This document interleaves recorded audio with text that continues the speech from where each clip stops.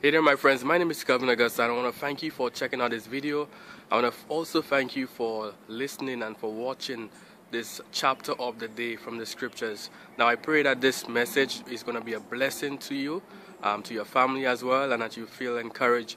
But also reach out to me on Facebook. I'm going to put my links in the description below so that we can connect and also help and encourage one another. So I pray that today's message is a blessing to you.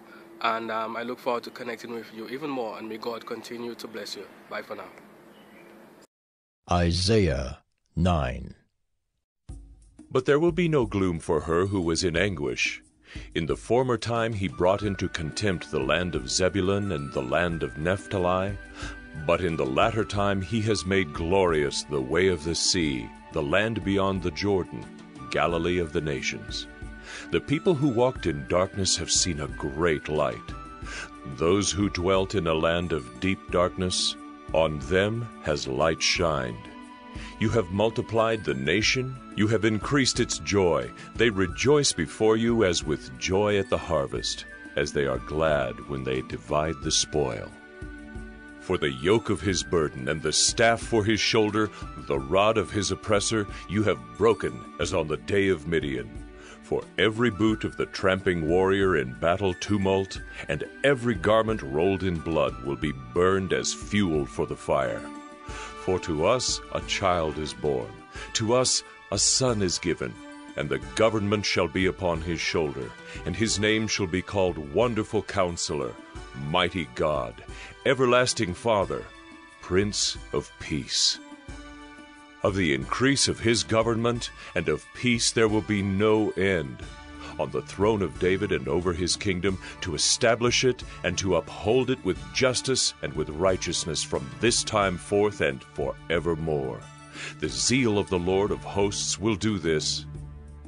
The Lord has sent a word against Jacob, and it will fall on Israel, and all the people will know, Ephraim and the inhabitants of Samaria, who say in pride and in arrogance of heart, The bricks have fallen, but we will build with dressed stones. The sycamores have been cut down, but we will put cedars in their place. But the Lord raises the adversaries of reason against him, and stirs up his enemies. The Syrians on the east and the Philistines on the west devour Israel with open mouth. For all this his anger has not turned away, and his hand is stretched out still. The people did not turn to him who struck them, nor inquire of the Lord of hosts. So the Lord cut off from Israel head and tail, palm branch and reed in one day. The elder and honored man is the head, and the prophet who teaches lies is the tail. For those who guide this people have been leading them astray, and those who are guided by them are swallowed up. Therefore the Lord does not rejoice over their young men, and has no compassion on their fatherless and widows. For everyone is godless, and an evildoer, and every mouth speaks folly. For all this his anger has not turned away, and his hand is stretched out still. For wickedness burns like a fire. It consumes briars and thorns. It kindles the thickets of the forest, and they roll upward in a column of smoke. Through the wrath of the Lord of hosts the land is scorched, and the people are like fuel for the fire. No one spares another. They slice meat on the right, but are still hungry, and they devour on the left, but are not satisfied. Each devours the flesh of his own arm. Manasseh devours Ephraim, and Ephraim devours Manasseh. Together they are against Judah. For all this his anger has not turned away, and his hand is stretched out still. Hey there my friends, my name is Calvin Augusta again.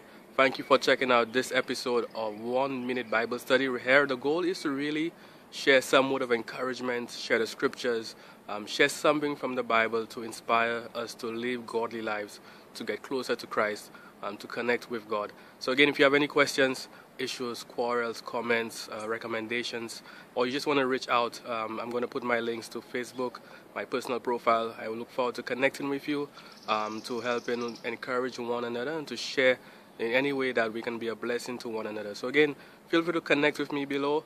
Thank you again for checking out this episode of 1 Minute Bible Study, where we've shared scripture, we've shared encouragement, and I look forward to connecting with you. May God continue to bless you.